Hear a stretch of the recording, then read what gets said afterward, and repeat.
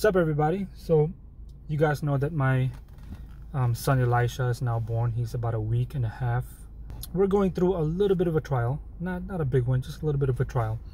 And I'm not gonna say all the details, but you know, he's been on formula, but we wanna do more breast milk than formula, because we read that breast milk is the best milk, which makes sense because it rhymes. But we're trying to get my wife's milk supply rolling so that she can have abundant milk supply. So she's trying to get used to it, and it's a little frustrating, and we're praying about it, and God answered me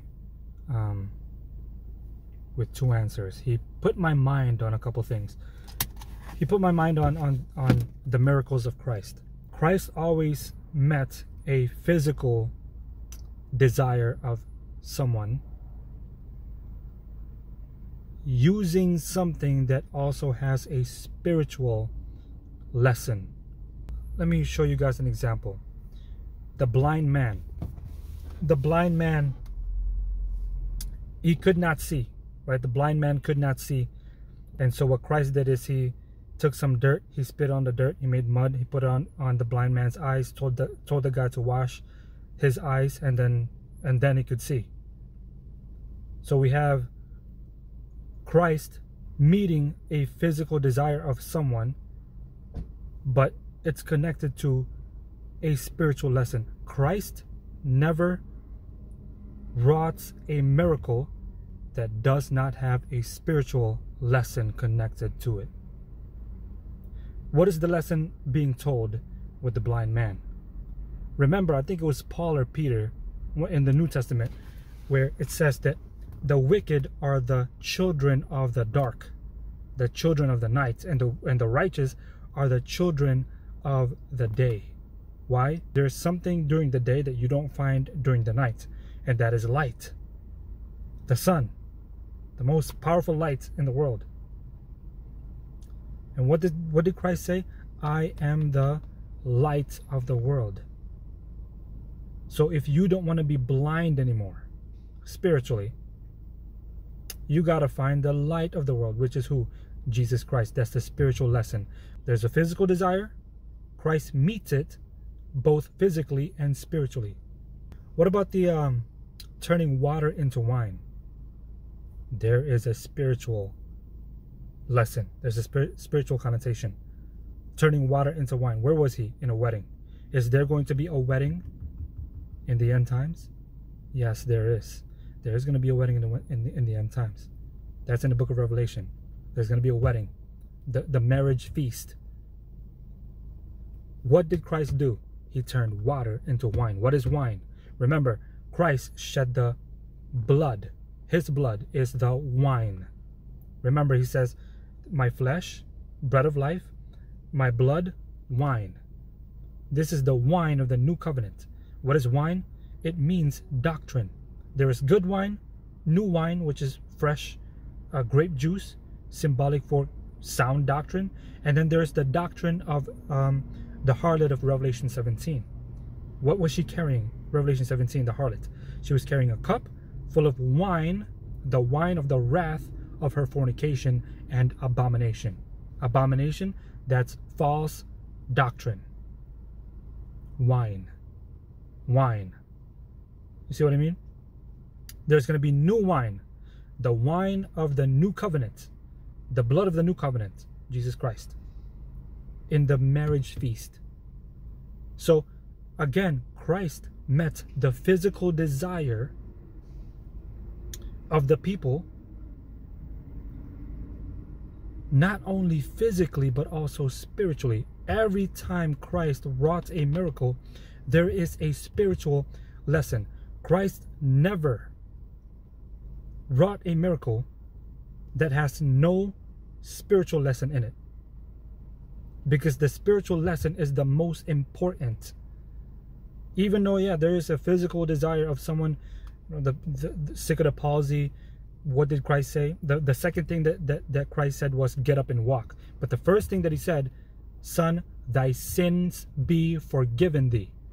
Spiritual need.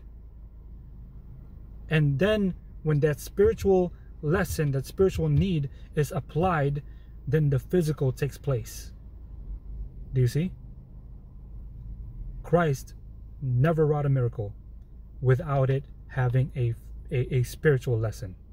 So what does that mean about breast milk?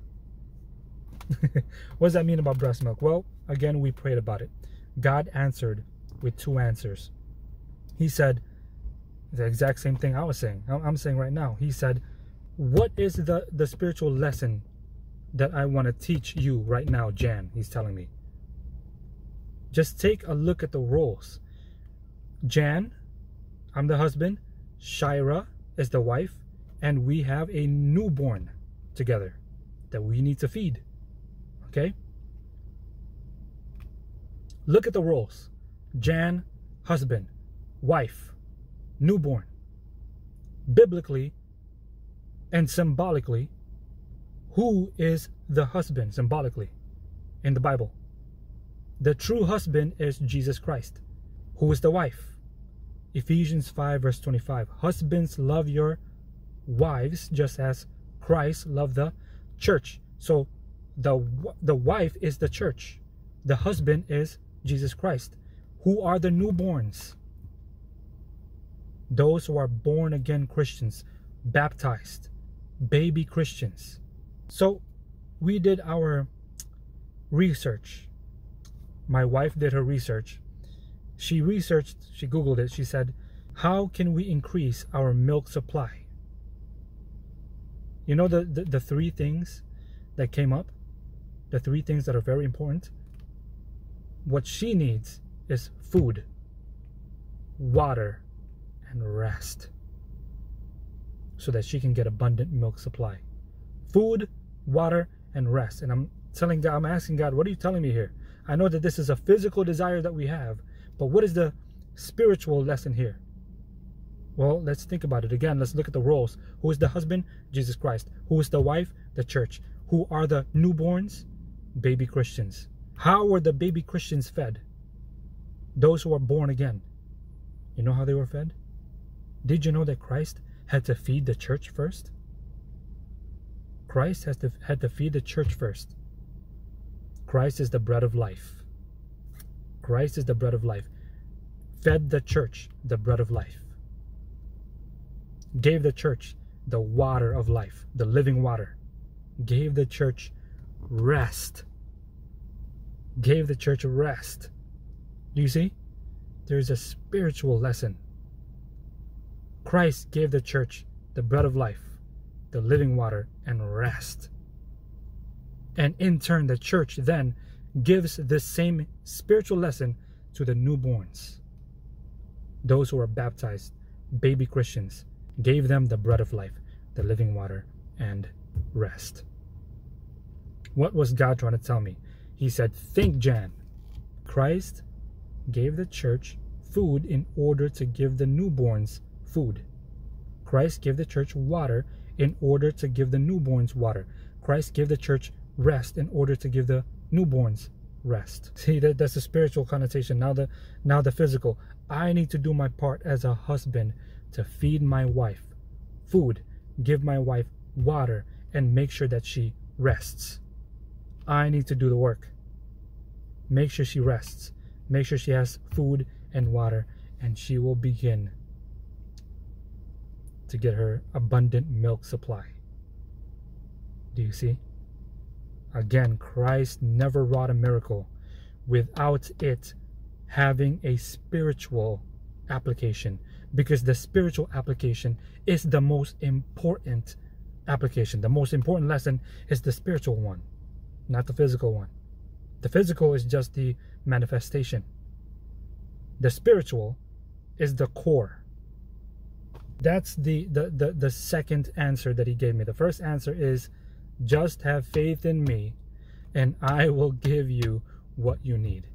Reminds me of that song, great is thy faithfulness, Lord, unto me. Morning by morning, new mercies I see. All that I've needed, thy hand hath provided. Great is thy faithfulness, Lord, unto me. Praise God always. I'll see you guys next time.